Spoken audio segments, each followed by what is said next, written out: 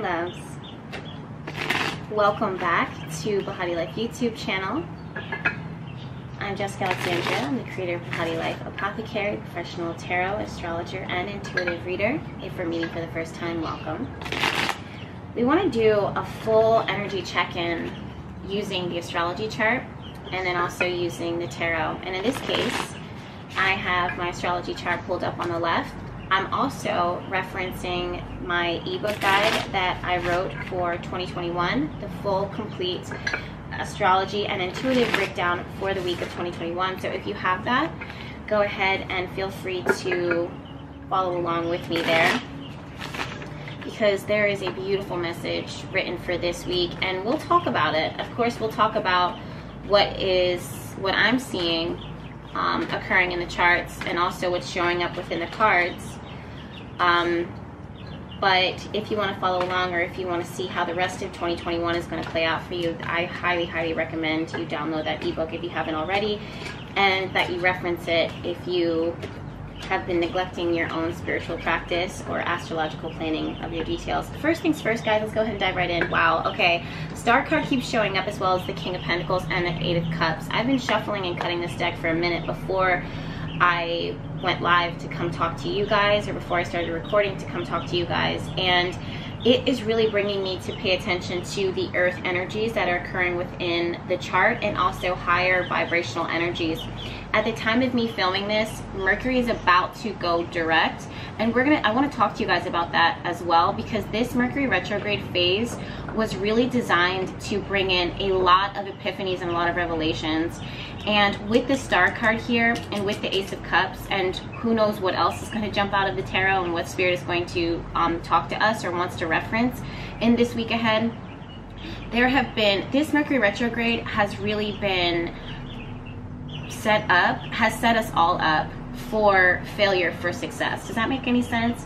That means that there are major moments and revelations and messages and information of truth that we had to halt everything, or one major thing in our life that is important to us and valuable to us, so that we can take the time out to prioritize on focusing on this aspect within our life that is getting completely destroyed. I have to say that, or dismantled is the word that is I'm saying, or the word that is coming through. I'm kind of seeing like an unpacking. It kind of reminds me of a person who has this house, this old antiquated house, and all these beautiful memories and all of these things that have happened within the home, and then there was a loss, a great loss, and I'm seeing someone standing at the fireplace in the final stage, or the stage within their life that it kind of, or the stage within this moment that is impacting them and hits them the hardest, is not packing up the bathroom or packing up the bedroom, because I'm almost seeing that they would have had help with that, or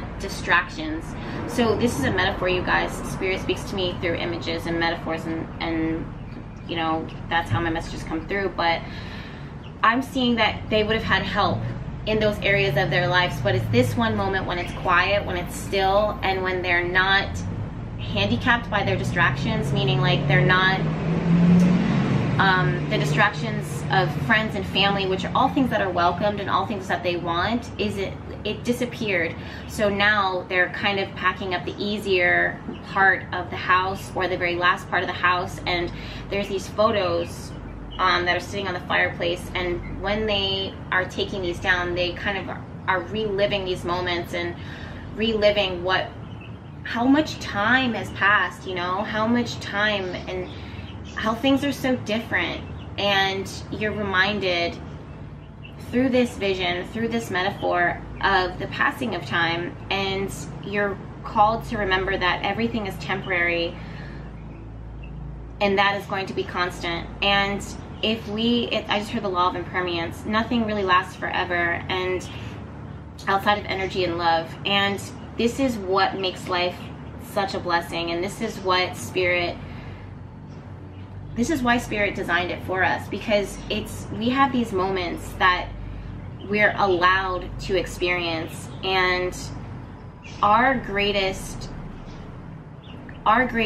successes, our greatest triumphs, our greatest moments that we're going to be the most proud of, and that we are going to look back on are the times where we were challenged the most, where we really opened ourselves to fully embrace that moment, that experience, this life. And I'm getting called back into the future that says, you know, we're just kind of blasting into the future really quickly, that says, you know, in the future, looking back, you're going to look at these moments. Ace of Cups is here too, you guys.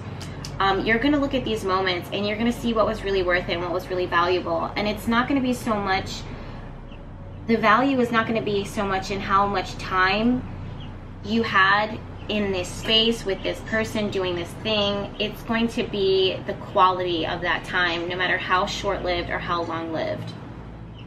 Okay, wow. So that's why I believe the Ace of Cups is here, and this is what this Mercury retrograde phase and stage is really truly all about. That's what Spirit is showing me. And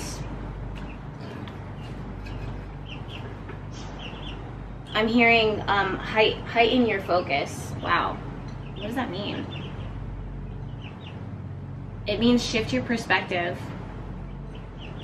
It means shift your perspective. I mean, we've been saying this. This is Jupiter retrograde in the sign of Pisces right now. He hasn't completely exited out, but he's about to exit out of the sign of Pisces. I'm getting the sense that it was too much of a good time. Like, it was fun while it lasted, it was fun while it lasted. Like, it was great while it lasted, but at the same time, it's a lot. It's too much. And this is not meant to hurt you. Look, Death card in reverse. This is not meant to hurt you or mess you up in any way, shape, or form. It literally, everything serves its purpose and everything works in a season and everything goes in a cycle. So when Jupiter moved into the sign of Pisces, you start either downloading a lot of information, the vibes start changing to a higher phase, a higher frequency. New friends start coming in, new relationships, you know, dynamics start to shift. Your work and your priorities and your purpose starts to heighten in a totally different way. Or maybe you're out having a good time, just kind of losing yourself and escaping from reality by drinking or drugs or partying or travel or swimming. Like, it's not bad. There's no judgment here that I'm getting from Spirit. It's just a truth. It's just a truth, and it's an honor. It's an honor to be able to share this with you guys. Like, it's an honor to be able to see what it is that you're experiencing, be so interconnected in your intimate life, and to be able to listen to Spirit talk to you through me right now. It's an honor. But there's no judgment here. There's no judgment at all. But now that Jupiter is retrograde and moving back out of the sign of Pisces, he's withdrawing. He's pulling back. He's had a taste and will maybe go back into it, but he has to pull back. He's going within. And I'm saying and I'm feeling that there's going to be some time. There's going to be a limbo phase, an in-between stage, where I don't want to say that it's like you thought you knew what you wanted, or that I thought I knew where this was going, or I thought I saw where we were headed, or I had visions, or I knew that this was the right thing, or I felt like this is what I was meant to do. Again, there's no judgment here, and Spirit keeps reconfirming that, because you may be looking at yourself harshly, but you have to look at what's happening within the planets. Like, heighten your focus here. Like, look at things from a different perspective, a different lens. Like, all the planets themselves are kind of going back and forth with this little dance, so how could you not? And we're all in the same universe. We're all kind of ebbing and flowing with the same energies. How could we not vibe with this too? How could we not be in this flow with it too? Now that Mercury is going to go direct on the 22nd, 6 p.m. Eastern Standard Time is the time that I have written here. You guys, it's something or someone or some circumstance that was disconnected to reconnect. You know, it needed to kind of be independent. It needed to plug in. It needed to self-discover. It needed to self-seek, self-soothe, and we all do that in different ways. Now that he is moving direct once again, starting on the 22nd, the mind starts to shift again. The perspective starts to shift, especially in the sign of Gemini. It starts to consider again, you know. It wants to collaborate. It wants to connect. But still, I just heard the word faulty. Still, there's some aspects within this foundation that are that's a little cracked and crumbled. As much growth that has already happened, as much growth that has already occurred because of all that had fallen through and all that had cracked and shattered because of Pluto moving through the sign of Capricorn, because of Saturn moving through the sign of Aquarius, both retrograde, because Uranus sitting in the sign of Taurus. You guys, this is our foundation. This is our foundation. This is how our foundation right now impacts our future, what we see for ourselves, what we want. And the Star card was one of the first cards that jumped out that says, listen, despite all of that has occurred and all that has happened, please do not lose faith. Please do not think that this has not had a large touch of healing here that is happening here. Healing is not an easy and effortless process. In fact, you know, there's moments where you're on top of the world, and there's other moments where you've taken 5 steps back, and not that you've even taken those 5 steps back, you might have gotten pushed back. You might have tripped and fallen and, you know, fell and stumbled back. It's not always an easy, glamorous process. And Spirit is saying no judgment in all of that. We recognize the fact that it is messy. But yes, my loves, ooh, 5 of Cups here and the Death card reverse. So this, I just heard too that in the blessing there's a lot of tumultuous. You have a beautiful blessing. You really do have a beautiful blessing here, but it's a transition. And that transition can be really tough because it requires so much flexibility. It requires so much fluidity. It requires so much vulnerability. And this, you know, and sometimes it's the expectation that we have on ourselves that our transformation is going to look this way, and I'm going to feel this way, and I know I'm doing it for the right reason, and I know I'm doing this for myself, I know I'm doing this for my family, I know I'm doing this for my child, my partner, us, our relationship, my career, my purpose. But the journey, the process, it's painful, it's hard, and I'm having a hard time doing this by myself. Listen, or if not by yourself, I mean, you are by yourself. Whether you're with a whole lot of people and you have the whole support of the family, the community, or, you know, the love of your life by your side, or the bestest friends ever, guess who's in your skin? You. And we have 5 of Cups, we have the Death card reverse, and we have the Ace of Cups in the blessing.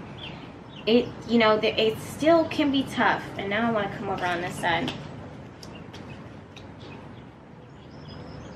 Knight of Swords here, Page of Cups reverse, and Queen of Cups reverse. Again, it's, you know, it's a hard time accepting. Sometimes, you know, it's our perspective again. It's our perspective. Hard time accepting. Yeah, 8 of Pentacles, 9 of Wands, the Chariot card reversed. And I'm really seeing, can I do it? Can I do it? Do I have what it takes? I want to go in and fight for this. I want to go in and try. I want to believe. I want to envision. I want to be emboldened. But, you know, can I do it? Because, you know, can I? Is there hope here? Is this gonna last? 5 of Pentacles reverse, 4 of Cups reverse, Queen of Swords. Self-protection. I won't allow myself to even consider, I won't allow myself to try, or maybe there's some defeating obstacles, and now because of that I'm going to self-preserve, self-protect, and lock myself away from my feelings. These feelings are not just, you know, feelings of joy and happiness and excitement. It's just feelings in general, like just feelings of, I'm kind of getting a sense of numbing. Finding different things to numb yourself, because it's, okay, the Lovers card here is reversed, the High Priestess card here is reversed, and the World card is here upright. And this says that intuitively you're kind of having another revelation here where it's not that you're not on the right path, it just feels like if you carry on with this closed off manner and closed off disconnected manner, you're going to feel that you are off your path. You're going to feel like you're out of alignment. And the World card is sitting here telling you and confirming for you that there is a way bigger vision that you see for yourself. I'm just seeing this little back and forth dance. Venus trine Neptune this week, my loves. June 21st, 9:57 a.m. Eastern Standard Time is when this will be exact, but we're going to be feeling this all this week. And this shows that you have a heightened sensitivity, a heightened vulnerability, and empathy. Like, you guys are really intuitively picking up on information. You're picking up on, if you're working with a partner here, you could tell that your partner is uncomfortable or that they're adjusting too, and you might be internalizing that and feeling vulnerable, maybe wanting to fix it but not having the energy to fix it, because there's something here too that you're trying to do together or that you're trying to do independently. Again, but you guys are very separate entities. You're separate entities, and even though you might be doing it together, and this doesn't have to be a partner, you guys, this could be friends, it could be business, it could be whatever, you can sense, the moral of the story is that you can sense that something is off, but you guys are both sensing the same thing, and we're not on the same page, you know. And it's not that, it's just the fact that, like, it's not that there's two separate things on two separate pages. It's the fact that you guys can both sense that there's something here, but you just don't know how to bring it in. You don't know how to bring it in. And honestly, the solution is an easy one, a simple one, but it's going to require something that a lot of people have a hard time stomaching, and that's going to be transparency and vulnerability through communication. It's the letting go of the ego. Four of Pentacles reverse, my loves. Four of Pentacles reverse, and the Fool card upright, and the Knight of Wands. Four of Pentacles is let go of what you are holding on to. Let go of what you are holding on to. Tell people freely, completely transparent, completely vulnerable, completely bold. You're going to be like, I can't. You know, because there's this risk of rejection here. There's this risk of, what if, like, what if this doesn't work out? What if they don't feel the same way? What if there's all the opportunities are dried out? What if there's a sense of abandonment here, or loss? But the thing is that the Fool card, my loves, the Fool card says, you know, I have to do this. I have to try. I have to advance. I have to put myself out there. I have to see, I have to consider, because if not, there's going to be regret, there's going to be remorse.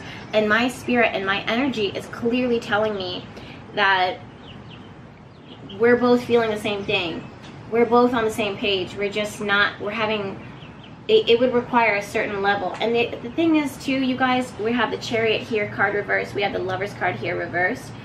The Chariot and the Lovers are very, very similar to me in a lot of ways, because they represent with polar opposites that are working really hard and have a desire to come together. They're not working hard just to work hard. They have a desire to come together just because.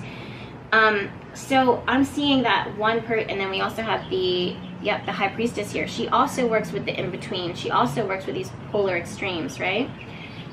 So I'm seeing that some of you guys are saying, you know, it's just me trying.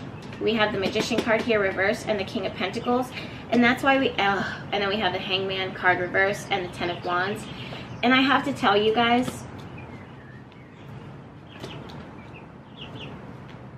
that the energy that you put out there, like law of attraction, it is always felt, it's always being read, it's always being sensed. And or this is someone or something trying to connect with you and saying, listen, I'm trying to put in the effort, I'm trying to put in the work, and I just don't feel like it's reciprocated. It's not that, my loves, it's just the fact that there needs to be some time here.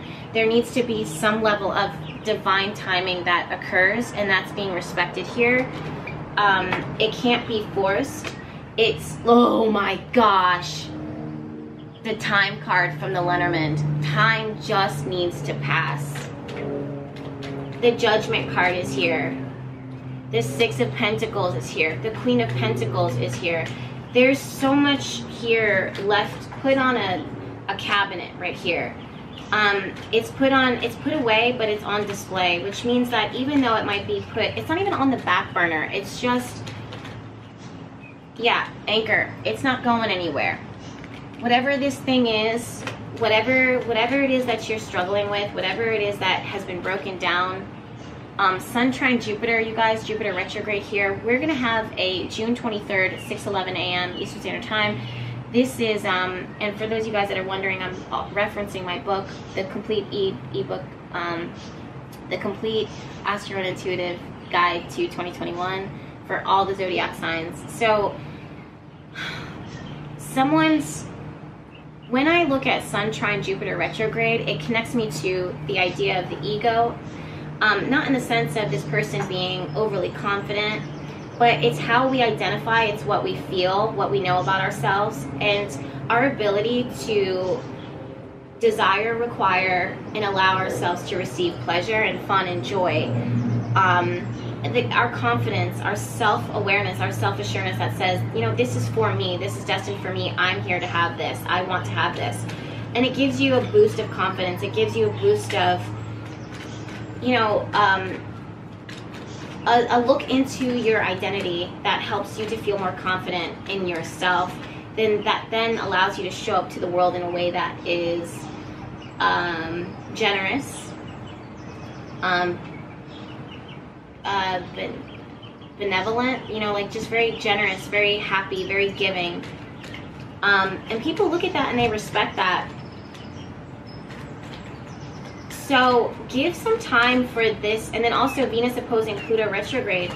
This is June 23rd, 7:39 p.m. Eastern Standard Time.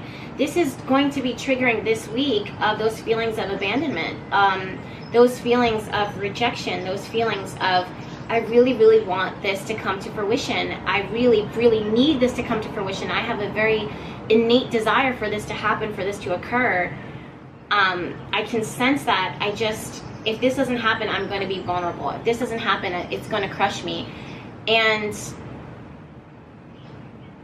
it's not that it's not going to happen, you guys. It's just that it actually is happening. It just needs some time. It needs some time. It's hearing and it's accepting truth. It's coming into its own truth. It's coming into grips with its own reality. Or it's materializing and manifesting. Yeah, we have a man here. The man card here. I'm surprised that we don't have the Emperor here, but do we need to, because we have the Magician card here reversed. This is masculine energy, either an actual male counterpart or male figure, or the masculine energy within yourself. Where is it you want to go? You're deciding what you want to do. And back to what it was I was saying, that some of you guys are saying, you know, it's just me doing it all. Look, choice and decision. You choosing, you energetically choosing and not decoding, but declaring what you want, what you see for yourself is helping this situation to materialize. And this is not just relationships, you guys, or romantic relationships. I know it always sounds like it, but for those of you guys that don't know, I look at everything as a relationship. My relationship to my coffee, my relationship to my phone, my relationship with you, the internet, my tarot cards, my relationship with God, my relationship with myself, everything. My relationship with my car, my diet, you know. So take it where it resonates and how it applies. Again, this is something that is not going anywhere. I mean, not in the sense of what you're afraid of. It's very loyal. We have the dog card here, we have the compass. And when I say that it's not going anywhere, I mean that it's not that it's still and stagnant. It's actually very active. It's emotionally processing things, emotionally sorting through things, mentally sorting through things, and then allowing spirit to kind of continue to pull the compass and pull you in the direction, or it in the direction, or where your purpose is, or where your destiny is, in the direction of where it is that you need to go, especially now that Jupiter is retrograde and taking steps out of Pisces. I love that for all of us. One thing that Spirit is telling me, especially as Venus enters into the sign of Leo, June 27th at 12:26 a.m. Eastern Standard Time, is this idea of choosing abundance, like choosing the gift, and choosing to see like what all can be offered here. And the fact that you would even be able to have that thought and think that thought and have that belief just goes to show, you know, your faith. And some of you guys have had your faith crushed here, It's your faith in yourself, your faith in relationship, your faith in the good of humanity, your faith in, you know, that your work and your efforts are paying off in your work life or your career, or, I mean, it's just a lot. Everyone's different because everyone's chart is so unique. But Venus entering into the sign of Leo, you guys, and Venus opposing Pluto, I mean, she's really, relationships, the things that we value the most, love, beauty, attraction, like how we view ourselves, how we value ourselves, and how we value others, and how we decipher how others value us. It's really off balance. I'm going to be completely honest with you guys. It's been really off balance. And some of you guys feel, you guys are feeling the direct punishment of that. Not that you're being punished, but you feel the result of that. It has you feeling, it has you second guessing yourself. It has you second guessing others. It has you literally, you guys, we have 5 of Pentacles here. We have 4 of Cups reversed and the Queen of Swords. So you guys are saying, I'm never going to allow this to happen to me again. This will be the last time. And I'm getting called back into the space of 4 of Pentacles reversed and the Fool card upright and the Knight of Wands, saying, don't let this get you down. Let go of that thought and that belief that, you know, this is it, and that this is, you know, it literally, I know it sounds so cliche and it can be so hard to believe and so hard to accept, and you really just want to be self-soothed right now. You want to be coddled. You need someone to speak life into you. You need a lighthouse, you guys. Some of you guys are just out there in the water, and I don't even know what storms you've been through or what storms you've traversed, you know, and or the things that you've said, things that you haven't said. You guys are really looking for a beacon of light in order to help you to carry this load, in order to help you get out of this situation.